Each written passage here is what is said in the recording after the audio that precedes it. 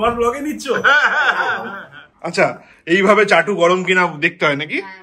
আচ্ছা, এর আগে না কখনো তো সেজেগুজে আমি রান্না করিনি, ফার্স্ট টাইম। নমস্কার, কেমন আছো তোমরা সবাই? তো আজকে ছিল আমাদের অ্যাকচুয়ালি অফিস টিমের লাঞ্চ। তো এসছি এখানে অনেক আগে, তারপর সবাই মিলে একটু লাঞ্চ টাঞ্চ করলাম। আমার দুজন সাবস্ক্রাইবার্স ছিল, তাদের সাথে দেখা করলাম, ভীষণ মজা হলো, যেটা তোমরা হিন্দি ব্লগে দেখতে পাবে। আর এখন আমরা বাড়ি যাচ্ছি না, এখন বলতে আমরা কোথায় যাচ্ছি থামলেন তো অবভিয়াসলি দেখে বুঝতে পেরে গেছে। এখন আমরা যাচ্ছি স্নেহা দেবজিতের বাড়িতে, কারণ জবে থেকে এসছি ওদের সাথে সবার সাথে দেখা করব করে ফ্যামিলির মধ্যে এতটাই বিজি হয়ে গেলাম, নানা রকম ফাংশনে এতটা বিজি হয়ে গেলাম, কারোর বাড়িতে যাওয়া হয়নি। তো আজকে ভাবলাম যে আর দুদিন বাদে চলে যাচ্ছি, তার আগে চলো স্নেহা দেবজিতের বাড়িতে একবার দেখা করে যাই।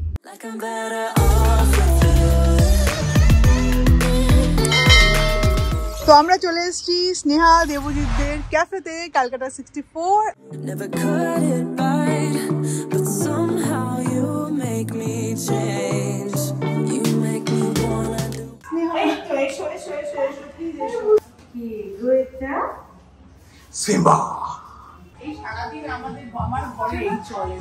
সারাদিন এইসব চলে আমার ঘরে, জানো তো?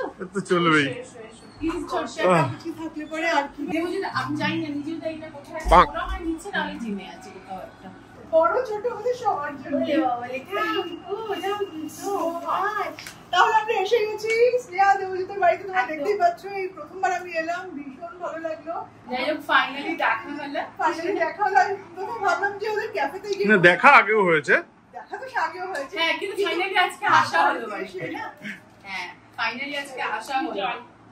Thank you. আজকে মালিকের বাড়িতে বসে আমরা ওখানকারই কফি খাচ্ছি।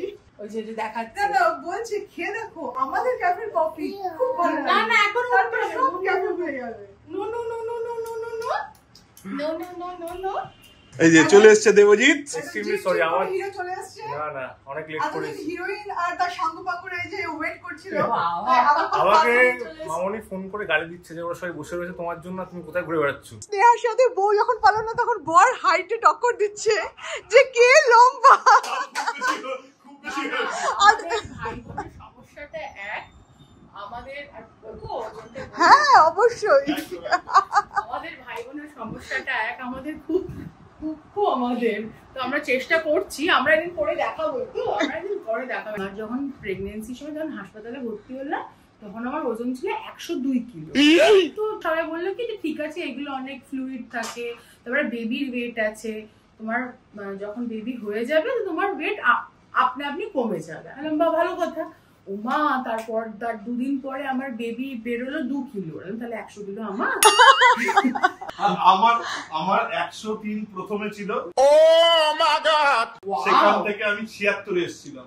বাহ, 76 থেকে আবার বেড়ে 96 এ গেছিলাম। 96 থেকে এখন 92 এ এসেছি। তার তোমাদের একটা সিক্রেট বলি, মিঠুন যেটা করছে, আমার তো অনেক কিছু আছে, প্রচন্ড টাফ ডায়েট করি, সেটা আলাদা ব্যাপার। মিঠুন যেটা করেছে সেটা হচ্ছে কি প্রত্যেকদিন রাতে কিন্তু এখনো খাচ্ছে না, ইভেন বিনা এক্সারসাইজে, বিনা রানিং এ, মানে ও তো কখনোই রান করতো না, এমনি ওয়াক করতো। তারপরও কোনো কিছুতে কোনো অ্যাক্টিভিটি নেই, তারপরও কিন্তু ওর ওয়েট একটু একটু করে কমছে বা একই রয়েছে, ওর কিন্তু মানে বাড়ছে না।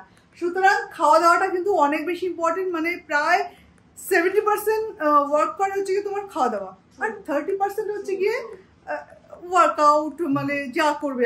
ডায়েট বলতে একদম না খেয়ে শুকিয়ে থাকবে সেটা না, রান্নাতে কম তেলটা যে কি উপকারী মানে বলার কথা। ওজন কমুক না কমুক, চুলটা যদি একটু ঠিক করে কাটো, এখান থেকে আমার মতো দাড়ি এদিক দিয়ে খোঁচা দিয়ে ওইসব করলে একটু দেখতে রোগা লাগে। একটু এক সাইজ বড় শার্ট কিনবে, ঢোলা লাগবে। বাবা, ফ্যাশন টিপ, লুজ ম্যাক্স। আমার সবথেকে ফেভারিট জিনিসটা এখানে দিয়েছো, আর 3-4 মাসের খাওয়া, তাই তো? ওকে। মাছ আমি খাই, কিন্তু খুব যে একটা আমার কাছে প্রিয় তা কিন্তু নয়, কিন্তু ফিশ এন্ড চিপসটা আমি এত ভালোবাসি কি আমি এখানে হোটেল থেকে আনিয়ে খাই, কলকাতা থাকতে আনিয়ে খেতাম, কিন্তু আস্তে আস্তে না ওটা তেনিয়ে যায়, সেই যে মজাটা সেটা থাকে না। ওদের এখানে এই প্রথম ফিশ এন্ড চিপস আমি খাচ্ছি, তো সবার আগে আমার মনে হয় একটু তোমাদের মুখে দিই। আর যদি তোমরা না খেয়ে থাকো, টেস্টে না করে থাকো, অবশ্যই এখানে ট্রাই অবশ্যই করো। এখানে এসে কি করে ট্রাই? তুমি অলরেডি খাওয়া শুরু করে দিয়েছো, কি বলবো আর। না কি বলছি, বস চলে এসেছে। হ্যালো, সত্যি দেখছো রেকর্ড করছো? আমি নিচ্ছ তোমার ব্লগে নিচ্ছ। So much. শাহবাজ কিন্তু অনেক ওয়েট লস করেছে, চলছে চরমে আড্ডা। এমনি আমাদের না খুব ভালো লাগে লোকের ফ্রিজে কি থাকে সেসব দেখতে। মাই ফ্রিজ টুর, যেটা একটা আধ ঘন্টার কন্টেন্ট হয়ে যাবে যদি স্নেহা দেব যদি ফ্রিজে বানানো হয়। আচ্ছা আরে আমার মা বুঝে বুঝে আচ্ছা, ওখানে দুখানা বড় বড় তাল রয়েছে, কালকে জন্মাষ্টমী, আর শাহবাজ বলছে ওটার উপরে বড়া করবে কিনা। তাল মেলা। Wow nice. এগুলো সব মা গুছিয়ে রাখে জানো তো। মাই ফ্রিজ অর্গানাইজেশন ভিডিও, মাই ফ্রিজ অর্গানাইজেশন ভিডিও। অ্যাকচুয়ালি আমার নতুন কিচেনে না রান্না করতে খুব ভালো লাগে, আর স্নেহারের কিচেনটা আছে মোটামুটি একটু নতুন নতুনই আছে, তো আজকে এই কিচেনে আমি রান্না করব। আর এই মোটামুটি নতুন করে দিয়েছি। এবার Sneha is gonna be after দেবজিৎস life যে কিচেনটাকে রেনোভেট করতে হবে। স্নেহার এই নতুন কিচেনে থাকতে পারলাম না, কি রান্না করে খাবো। তখন থেকে আসার পর থেকে স্নেহা আর এদিকে হচ্ছে শাহবাজ, সোমালির হাতে কিছু খাবো। সব থেকে শর্ট টাইমে যেটা হতে হবে, ফ্রিজ থেকে নিলাম ডিম, আর আমাদের দিদি একটু আমাকে হেল্প করলো পেঁয়াজ আর লঙ্কা কুচি করতে। তো এবার হবে বড় করে একটা এই চাটুর সমান একটা ডিমের অমলেট।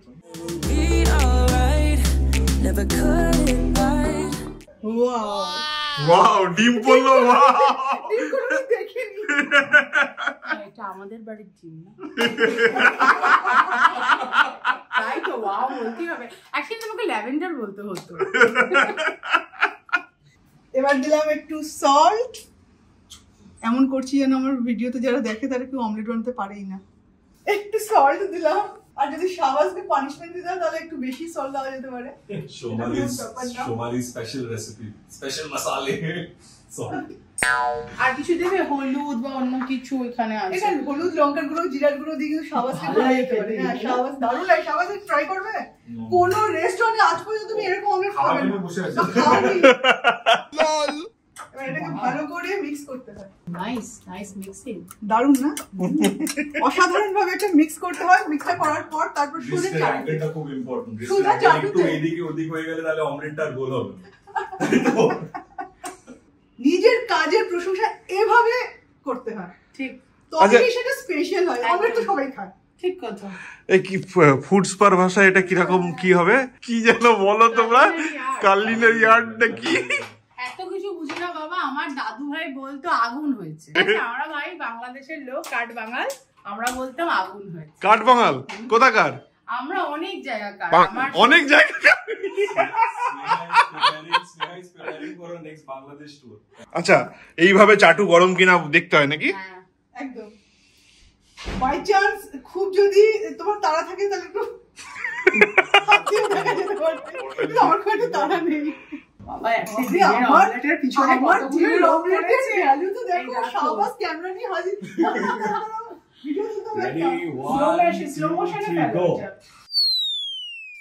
হয়েছে গোল, চ্যালেঞ্জ করেছিলে।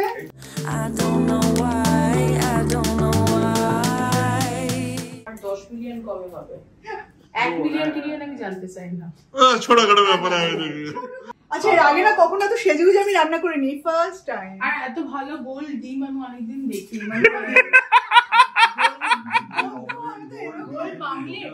মানে সিরিয়াসলি ওরা প্রো, মানে এত ভালো লাগছে না। আমার জামাটার সাথে ওনার ডিজাইনটা ম্যাচ হয়ে যাচ্ছে।